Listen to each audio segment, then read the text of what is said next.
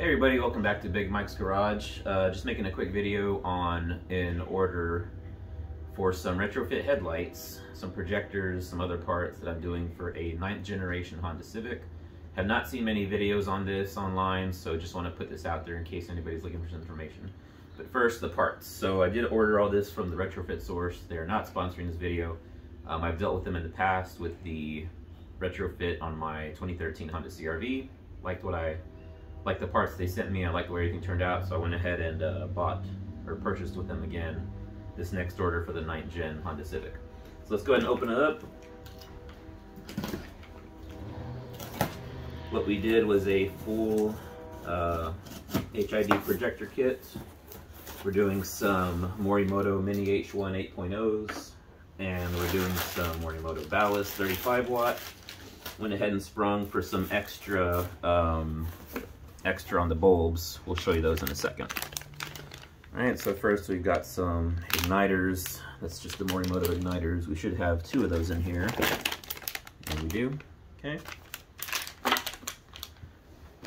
This should be the wire harness, HD relay wire harness for 9005, 9006 bulbs, which is what the 9th gen Honda Civic has. Virtually all Honda Civics have that, except for the older ones and the newer ones. So yeah, looks like a 9006. Looks pretty good. Okay. That actually came with the kit. I always recommend getting the wiring harness. Don't want to fry your stock wiring, so just get it. It's not that expensive. This is something new that I got. I did not have this for the Honda CR-V retrofit, and I thought, why not try it? Fortunately, when I made this order, Retrofit had like a 10% off everything, so why not? Seal splitter tool should make prying those headlights apart a little bit easier. So here's where we went a little bit extra. These are the Xenon Depot Extreme HID rebased. So this is a, from what I understand, genuine Phillips D2S capsule, but it's rebased to a H11, or no, H1 or H11 base, I'm not sure.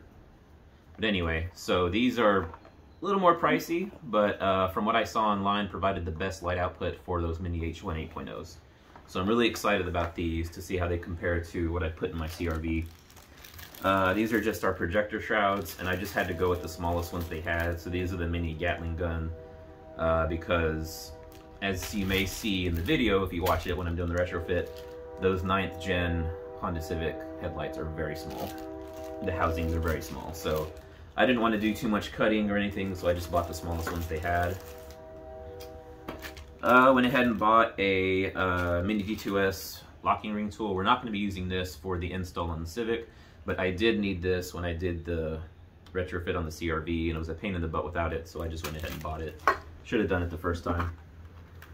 This is something that came free with the order.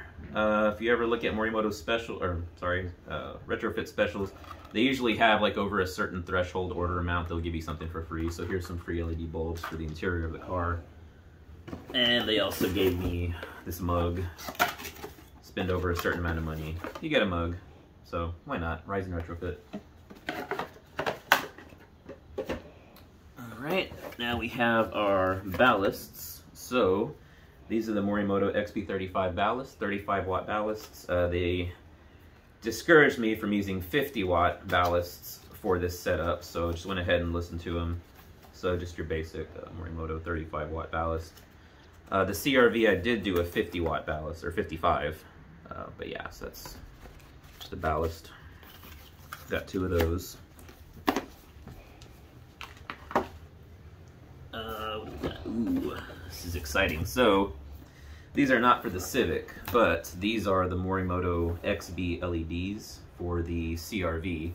This is just your standard Honda, I guess it's just their standard size for fog lights, for round fog lights. I've been wanting these for the CR-V and just never got around to purchasing them. And again, since everything was on sale, why not? Looks like we got some adapters there. But these should be much better for light output on the CR-V, so I'm really excited about these. And thank you TRS for this great wrapping job. I feel like these things are pretty secure. Those look very nice. So again, these are the Morimoto XB LEDs, and these are the Honda specific size. So those look really nice. I'm really excited to get those on the CRV. Not excited about doing that because removing the bumper on the CRV is a pain in the butt. But labor of love, right? So we'll keep all this together. Really looking forward to getting these on the CRV. Hope my wife loves those. All right, and here's the more exciting part, I think. So, again, this is the Morimoto Mini H1 8.0 by Xenon Projectors. And not initially what I wanted, just wanted to make sure they sent me the same thing. Not initially what I wanted to buy. I was hoping to do the Morimoto MLED 2.0, the new MLED 2.0. Unfortunately, again, those 9th gen Civic headlight housings are so small, it would have just been a pain in the butt. And I mean, I could probably do it, but I just don't want to. So, comes with a bunch of parts. And these 2.0, I'm sorry, the 8.0 Mini H1s actually come with little motor holders. I'm excited about that. Keep those bulbs in there nice and snug. So, got some parts, and here we go. Check out this projector. So if you're familiar with retrofitting at all, or you've just done some research, this is where all the magic happens pretty much. So, ooh, there's our Mini H1 projector. 8.0 projector. Looks great. I'm really excited about this. Supposedly these have such, you know, really good output for being a Mini H1 projector. So it's 2.5-inch lens, and these are the 8.0s, so they have the AR coating, which means that's going to look nice and blue when they're off during the day. Probably can't see it right now, but it'll look nice. I know in the CRV during the day, the AR coating just makes them look blue, so it's really cool. But I'm really excited about getting these projectors installed in the Civic. So yeah, that is the more exciting part, I think, of this retrofit, getting those projectors in there. I am gonna take a look at these bulbs, just give you a little view on these bulbs before we close this video out. Probably the shrouds also.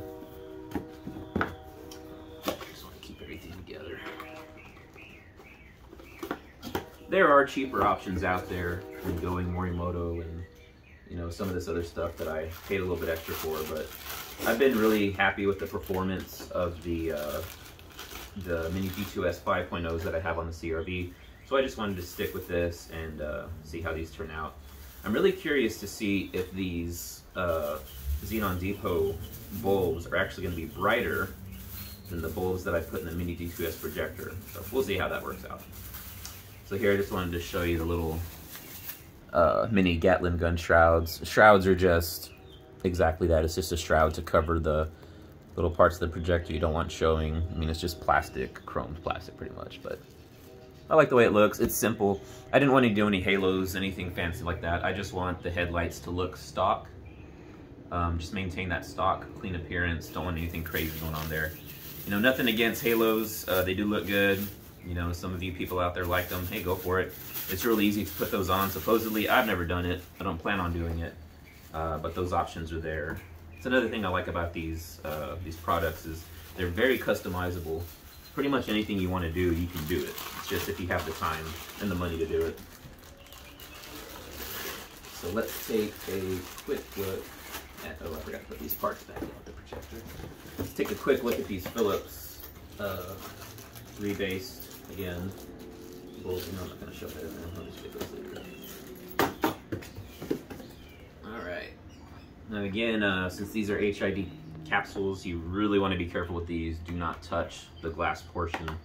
You get any grease on there, any kind of oil, once you turn them on and they heat up, they're going to shatter. So definitely be careful with that. I think these are actually easier if you open them from the bottom. Let's see. There we go. Okay, so this is interesting.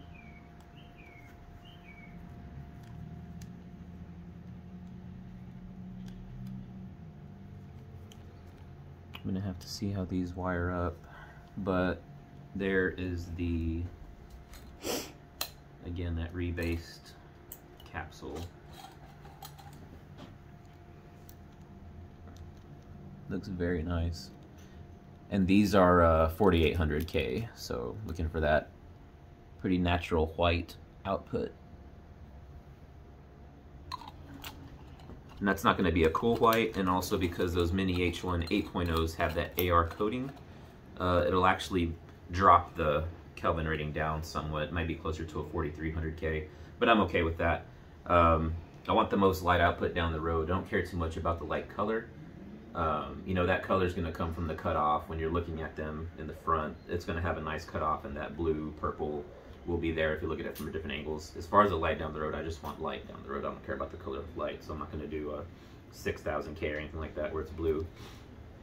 But anyway, I'll have to see how these hook up, because there's a 9006 adapter. I'm not sure why it's there. So I don't know. I'll have to read some more about that. Looks like the bulb itself is just powered by these two connections, which should come from the ballast. Yeah, that's the igniter, I believe. That's where the igniter connects to. So I'm not sure what these are for, but I'll figure that out later. It looks like just a 9006 adapter. Some little male spade connectors. All right. I'm not going to take that out of there. I want to keep it safe. Spend a little bit of money for those things, so I want to make sure they stay in one piece. If you get online and look at the cost of some of these rebased standard, again, it's a standard D2S capsule, but rebased to an H1 base. They get a little pricey, but again, I'm really excited about these. So that is pretty much everything. And yeah, there's that little connection for the igniter. Yeah, that's pretty much everything. Like I said, hopefully I'll be doing this within the next couple of weeks, and maybe get a video of that put up. Again, I don't see a lot of content for 9th generation Civics out there, so hopefully we can get that up in the next couple of weeks. If you have any questions, feel free to post in the comments. All right, see y'all next time.